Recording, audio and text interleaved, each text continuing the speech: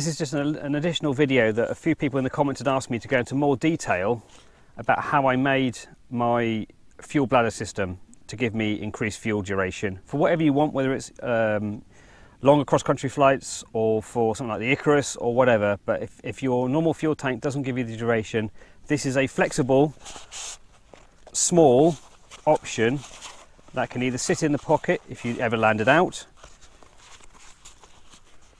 It doesn't weigh a lot and doesn't take up much space. So there you go, there's the fuel bladder all folded up with everything in it that I would need to add 6 litres or an hour and a half's extra duration to the current 2 and a bit duration that I'm already getting with the with reserve on this machine, which is a Monster. So I'll make another little insert video for you, which I'll do in my workshop to give you all the ins and outs. But effectively, this is how I would fit my system to my machine. Drybreak connector, fuel cap,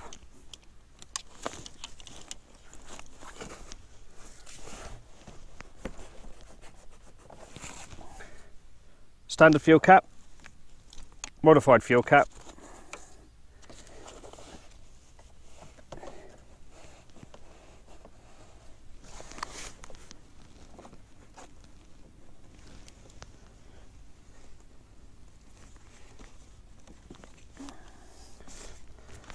this round the outside. This is my reserve bridle, must go underneath.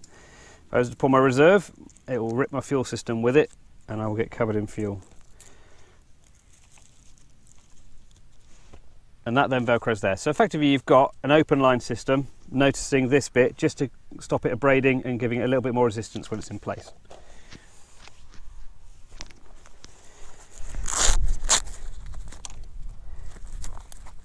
Just attaching at the lower point of my reserve bridle, so it's not having any negative effect of my reserve. It's just 2 carabiners.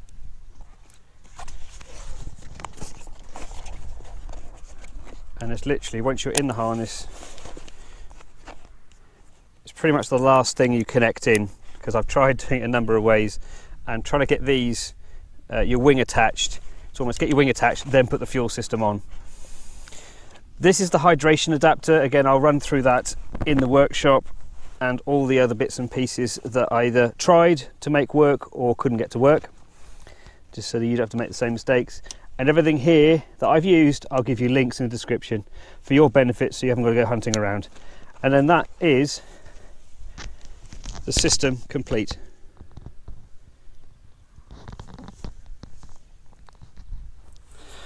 So I'll start with the crux of it. It's the Mountain Safety Research 6 litre bag. This is the standard bag as it comes with the hydration, the normal nozzle that you use for drinking from it. I did try, I'll go through all my mistakes just so that you don't have to make them. I did try and make a fitting for the cap that comes off this, and there are so many flanges and other bits and pieces inside that by the time you actually get the barbed connector inside or filed down to fit in it, it just leaks. So I thought, okay, I'm spending money here, I may as well then go and buy the hydration adapter. This is the hydration adapter. It is completely different to the standard nozzle, and this just unscrews and this one just goes on in place, and that's how it connects. This is the other half of it. Effectively, all the pipe work and the normal part of the drinking system that comes with the bag, because as I say, it's designed for water. Is this is the connector. I'll point this out straight away. I pinched this seal. I don't know if the camera can make that out. I pinched that seal and it leaked. So I've got some other ones that I carry a couple in the pocket now, just in case it leaks while I'm away, and it means the bag effectively becomes absolutely redundant. Other components, this is the on-off valve that I'm using. All the components here, everything I'm using, I'll put links in the description, so you haven't got to go hunting around for it. I'll show you where I got it from. I don't get anything from this, but I'd rather you guys have at least a fighting chance. These are the barb connectors that I'm talking about, the tank fitting connectors. That's how they work. I'm showing here a fibrous washer. The tank, which you've probably seen in the other video, shows the vent coming out. That's actually the barbed connector that is in the tank. What I actually did was I fed a bit of wire through the hole that I drilled, back out the cap. I fed this on and then pulled it up through and then put the nut on with the fibrous washer on the outside, and that meant that I had very few options for the fuel to get past this point. If the nut was on there, it would then start to leak out through the nut and onto the fitting, so I thought it best to do it from the inside out. Cap. So I'll start from the fuel tank forward. This is actually my normal tank cap. You can see you've got the one-way or two-way valves to allow air to flow in and out. Effectively, I just got a very, very small screwdriver, pushed the whole lot out, which leaves you a small hole, which I then opened up and then put the barbed connector through, having already clamped some fuel on the inside. You don't have to put the fuel tubing on the inside. I just opted to do that myself, and then ran the pipe forward. I found that when I was fitting it, that this pipe was starting to pinch because of where it's been pulled over. This is just some flexi cable wrap that just gives it a little bit more resistance while it's in position and going around the arm.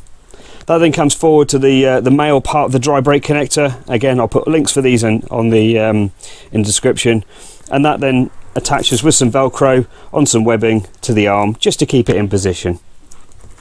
So that's the main tank forward. That's how I've done that half of it. The other half of it is this is the female Drybreak connector underneath the heat shrink. Again, it's just to give it some more robust nature, so it doesn't get too crimped. I've mentioned them a few times, is these double-eared hydraulic connectors. They come in a pack like this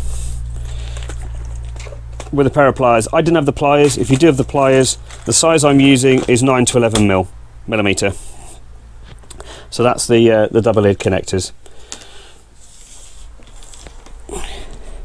This is the hydration forward.